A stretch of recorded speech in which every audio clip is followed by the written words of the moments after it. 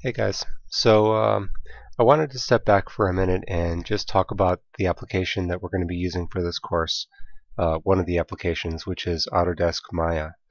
And you may be wondering why this program was chosen, and the reason is because it has pretty much been adopted as the industry standard 3D application for the visual effects and film industry, the animation industry for feature film and otherwise, and even for some game studios.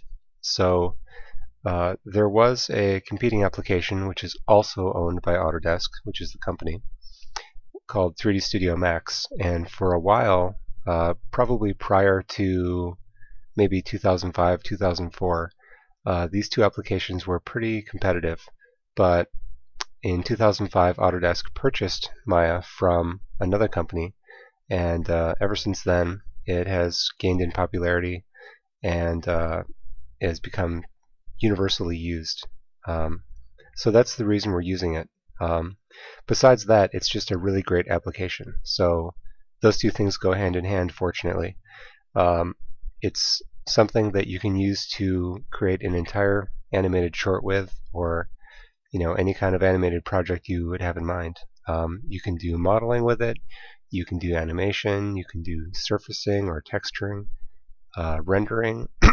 You can do all kinds of visual effects, particle systems and that sort of thing. So it's really just a very powerful, very universal tool. On top of that, it's also an open program, so to speak. And what that means is that it is a program that is open to somebody who knows how to do scripting or programming or coding. The whole thing is built in such a way so that you can hack into it if you want. It's not really hacking, but you can go into the application and you can write your own tools. You can customize it to work a certain way. So this is a very beneficial thing for a lot of studios that need to customize their workflow to their pipeline. Because every studio has a different way of working, no studio is going to be exactly identical to another one, although they may be similar. So that ability to customize is a very important thing. And that's one of the reasons why 3D Studio Max sort of fell off the bandwagon. They had some sort of scripting thing as well, but it was sort of an afterthought. They didn't build the whole program up in such a way so that it could be customizable like they did with Maya. So that's really the main reason why we're using Maya. Just to give you a little history, Maya began its development in about probably the 1996 to 97 era, and the first release came out in 1998. And if you go to the Wikipedia page for Maya, if you just go to wikipedia.org and do a search for Autodesk Maya, you'll come up with this page. And you can read more about it. So originally it was developed by a company called Alias. At some point later on down the road, it became Alias Wavefront, which was a merger between those two companies. Walt Disney Feature Animation Studio helped develop it. You can read all about this. This is pretty interesting. In 2005, like I said, it got purchased by Autodesk, which is a much larger company. Autodesk is known for its other 3D applications, most significantly AutoCAD.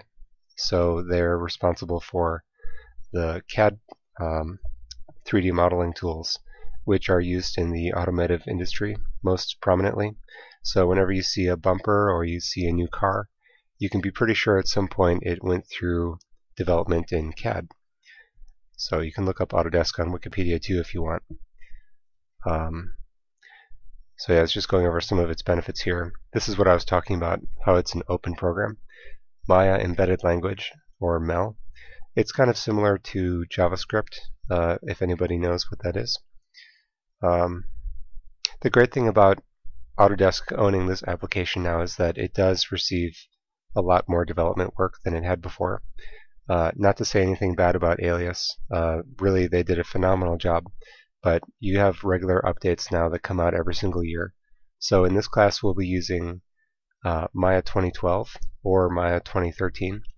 For our purpose in this class, there really isn't a whole lot of difference between 2012 and 2013.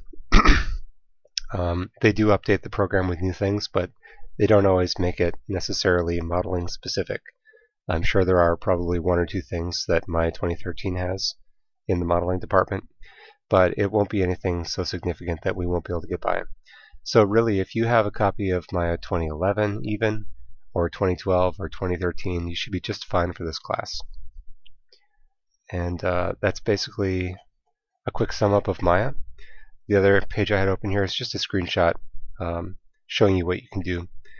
One of the great things about Maya 2011, 2012, and 2013 is that some of the in-window graphics have gotten a lot better, a lot nicer. But again, it should be just fine for this class if we don't have any of that stuff. So without further ado, let's just open up the program and get started.